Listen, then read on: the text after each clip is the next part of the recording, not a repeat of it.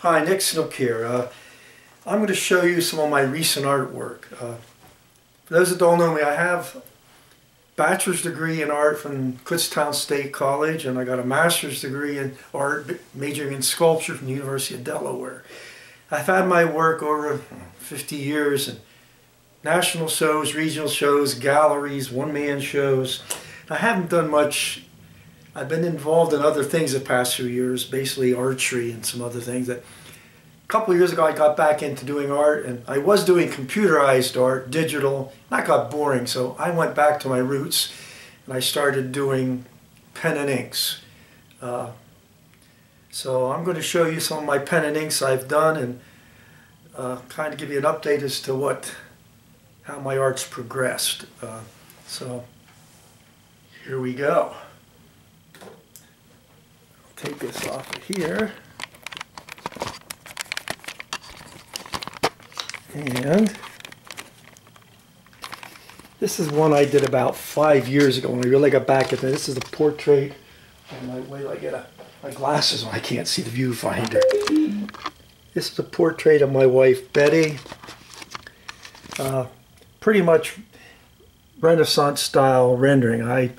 When I was in grad school, my professor required me to copy some Rembrandts.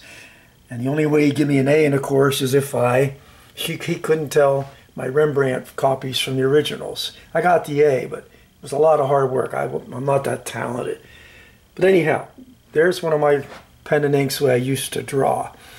When I got into computers, I noticed, computer printer we all have prints with dots. And I said, maybe I could do detailed drawing with dots like my computer and actually do color pen and inks. Now, where a computer only has 3 to 4 colors in its ink, I have a full palette. So this is my first full color pen and ink drawing.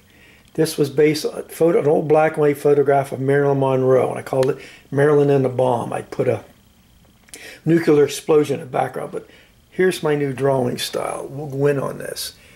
This is basically hundreds and hundreds, matter of fact, thousands and thousands of dots of different colors. So where the computer has 3, I have a range of about 30 colors, and I can really control color. And of course, up close, it's just dots. But you get 2 foot away, this becomes virtually photographic rendering.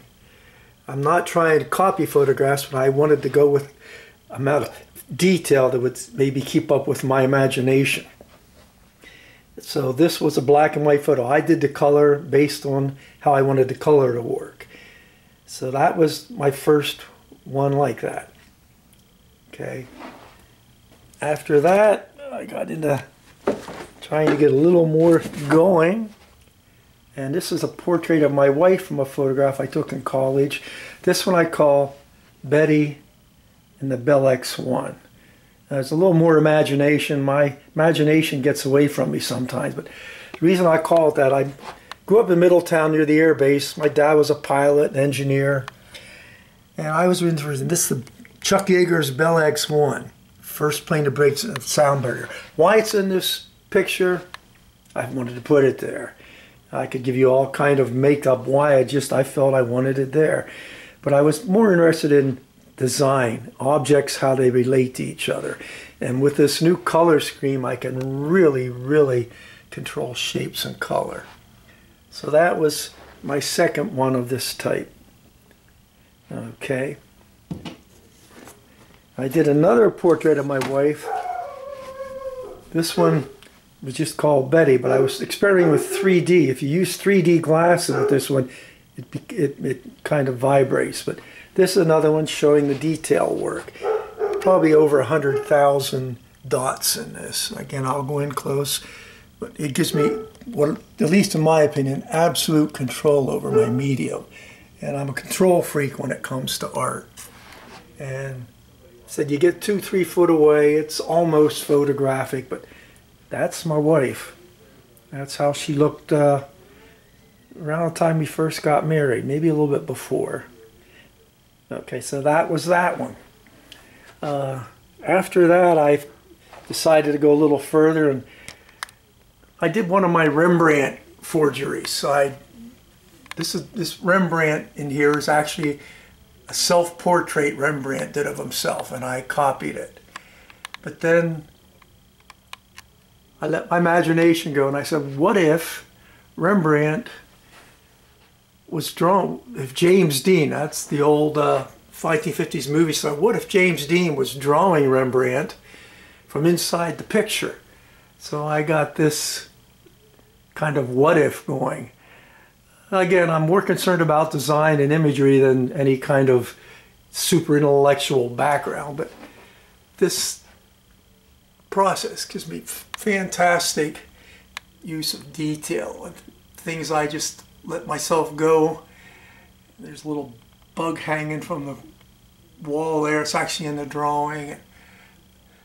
That's just the way my mind works when I start creating. Okay, now we'll go over to my most recent one. This one's only about 2 weeks old. Again, aircraft. I use a Warthog, A-10 Warthog as a background. During World War II, a lot of pinups had, well, they painted pictures on planes and pinups, so I took a old-time photograph of a pinup model that was black and white, and I turned it into color. This is from World War I, actually, and I put her in front of the Warthog. Again, I'm looking at, along with having the fun with that, the whole thing becomes a design of color to try to draw you into different parts of the image. Okay, this is the one I'm currently working on. This is a P38. It was a black and white photo I found, and I drew it. And this one's only got about 3 days of work. It's got a good week and a half of work, but I'm starting to fill in a background. It's going to have mountains and sky behind it and other things like that. I draw these one dot at a time, so you can see this is the beginning. This is built up with maybe 6 or 7 layers of color to get that part. I've only got 1 layer in, so I will put up more pictures of this so you can see the progress to how it finishes. Okay. Now, I've always liked challenges. If there's anyone out there who would like to have a custom commission done, maybe a portrait of some family member of yours, I can do portraits without getting into all the weird background. You give me a photograph of a grandfather or even a Civil War era ancestor, I can do one of these color portraits of them and bring them back to life in a way. I enjoy doing these things. For me, it's a creative process. How do I make something like an old-time photo look current? Give you a much better feeling of what, like I said, this model here has probably been in her grave for 30 or 40 years. And you can't bring someone back, but it's kind of neat to see that. So anyone has any old historical photographs they would like, black and white ones, you'd like me to see them done, hand-done art in color, I draw these. This isn't a computerized process. And as I said, if you have an interest, you can contact me here on Facebook. Let me know if you like my work. If you hate it, let me know too. Okay, thank you.